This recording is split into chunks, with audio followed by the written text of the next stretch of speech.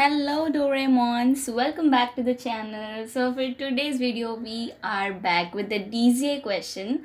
I know you guys have been following the IRA ones, but as the DCA is heading in next month of August, so I've just tried to solve the previous question which is asked in the previous DCA, and I'll be also posting the MCQ, so make sure you check that out.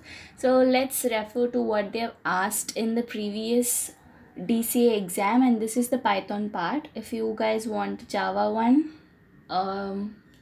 you can let me know in the comments, so I'll try to post that too as well. So now let's get into the question. So this is a pretty simple one, and you can see the size of the code. It is very small. So the logic is very simple. They'll be giving you two set of inputs. One is the number of elements gonna be there in this tuple, and they'll be giving you the tuple which each element of the tuple will have 3 characters. So what is the basic scenario is they will be giving you an entire string, split it into substrings, and you have to join them as a full string like this, like whichever matches. Here 42y and here 2y matches, so after this 42y a you have to add it again, and for the next one ya and ya is common, so 6 you have to add to the end, so that makes this string. So this is the basic scenario of this question. So how we can do that is, let me just comment this out. So first thing is we have to get the inputs. So the first part is I'm getting the input like int.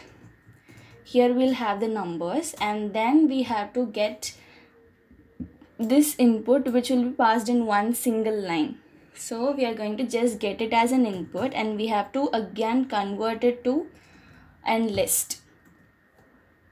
So let's do that. I'm going to name it as LL and input.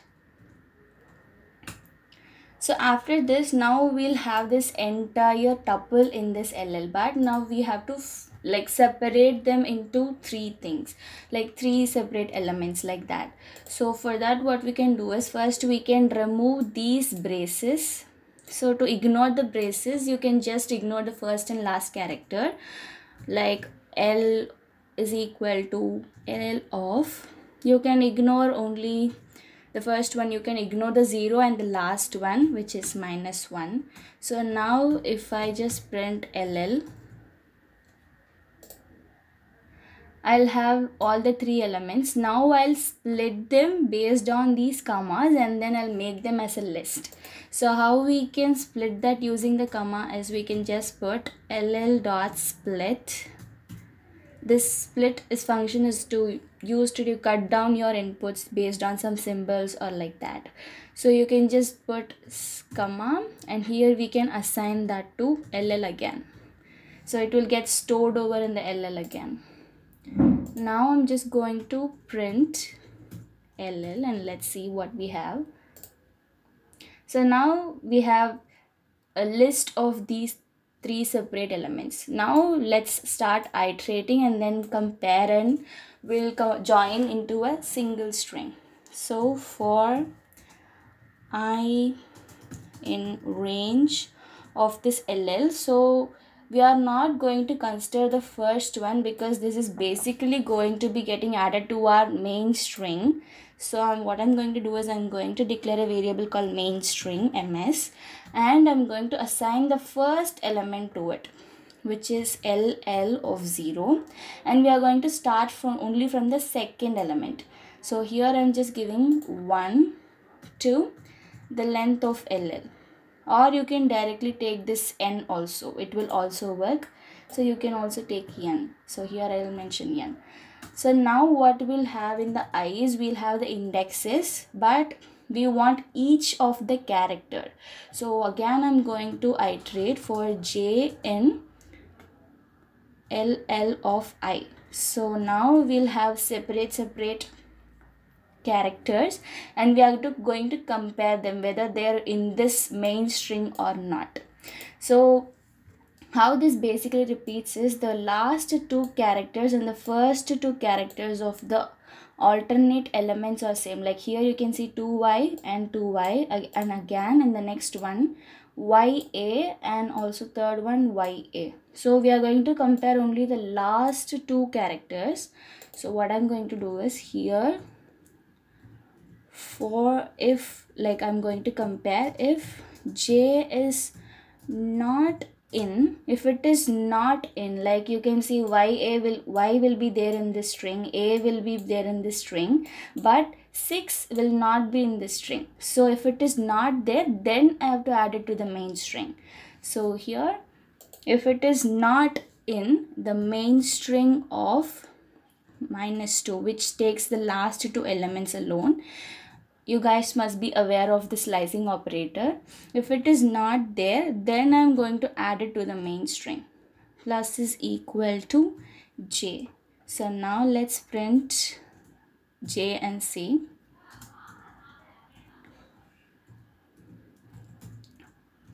Print of the main string. Now I'm just going to run it. Now we got this string. So that's it. So I'm explaining the logic once again. So first I'm iterating through the list, which is this list, and after that I'm iterating through each of the elements, and I'm comparing like the end element, the third character, is in this string or not. If it is not there, then we have to add the string. So it is pretty simple. I hope you guys understood. And let's also try with the other input. So next one is 2.